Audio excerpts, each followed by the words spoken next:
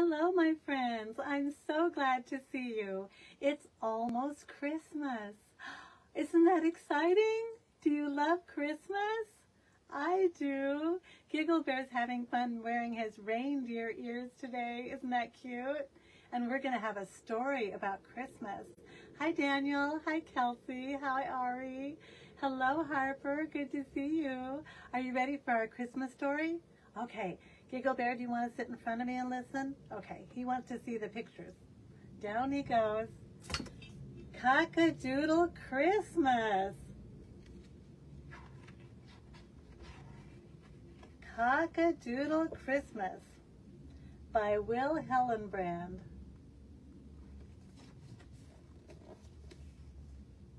Long ago, in the village of Bethlehem, a group of animals lived happily together on a farm. Every morning, Old Rooster crowed, "Cock-a-doodle-doo!"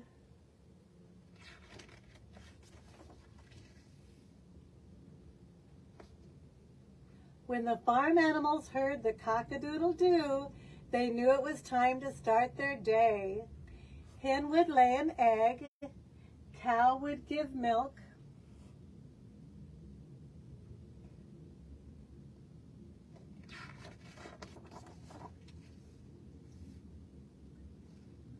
donkey would pull a cart, tote his cart. Ox would pull the plow.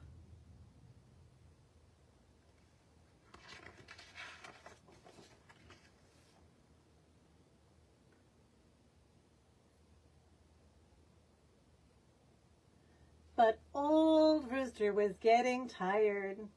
Soon he would be retiring and moving to another farm to live with his sister.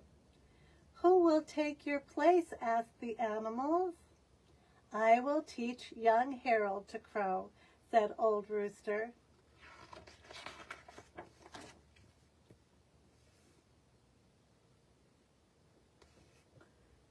The following day, Old Rooster gave Harold a simple lesson. 1. Mount the post just before dawn. 2. Take 10 deep breaths. 3. Release air while crowing, cock-a-doodle-doo. 4. Repeat these steps until everyone has awakened. "I can't do that. My voice is too small," whined Harold.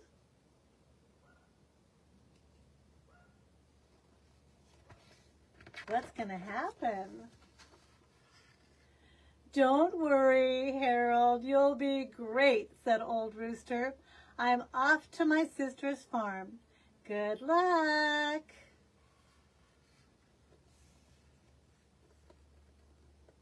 Harold felt alone and unsure of himself. He returned to the comfort of his nest, but that didn't make him feel any better. He knew the next morning he would have to wake everybody up.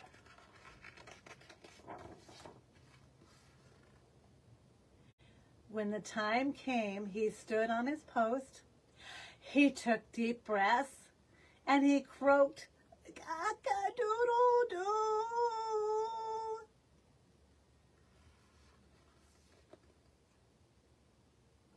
His cock-a-doodle-doo was very soft.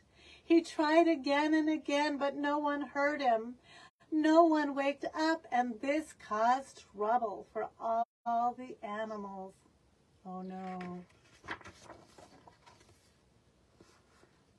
"Back! I didn't lay an egg this morning," complained Hen. "Moo! I didn't give milk," moaned the cow. "Hee-haw, hee-haw, hee-haw!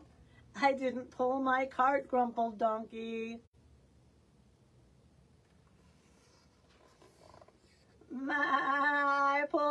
I didn't pull my plow," bellowed Ox. Harold worried. What am I going to do? No matter how hard I try, I can't crow loud enough to wake everyone up. This went on day after day, until late one evening a young woman, great with child, and her husband came to rest to the stable. Mary and Joseph. Ooh. A bright light in the night sky lit the night sky. Harold dashed out of the stable to get a better look. There was a dazzling new star beaming in the heavens.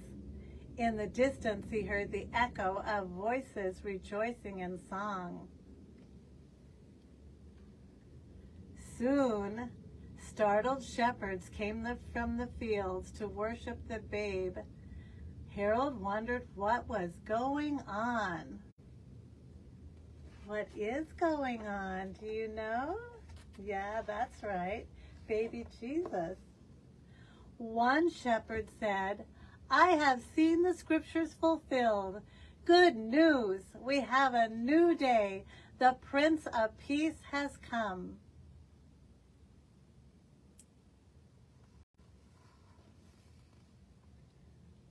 What does the old shepherd mean? Hope for a new day, thought Harold. Day would soon dawn and he would have to try once again to wake everyone up.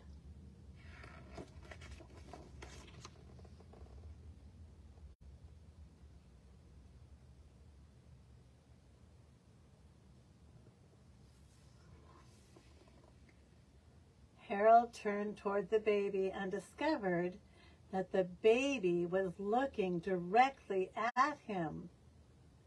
The infant's eyes were filled with love and understanding. Oh, breathed Harold. His body tingled with joy. Never had he felt so special, so happy and so calm. His worries faded away, and now he understood this day and every day was going to be different.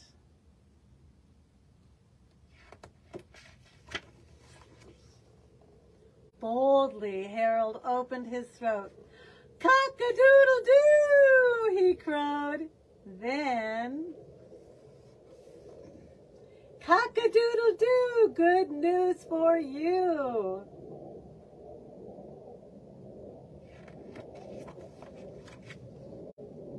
Finally, he was crowing as loudly as Old Rooster.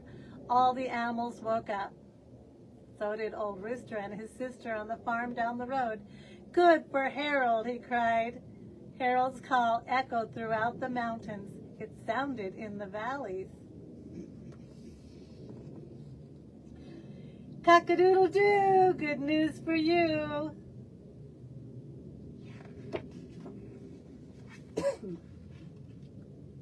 And to this day, whenever you may be or wherever you may go, roosters everywhere call out the new day for all to hear and for all to know.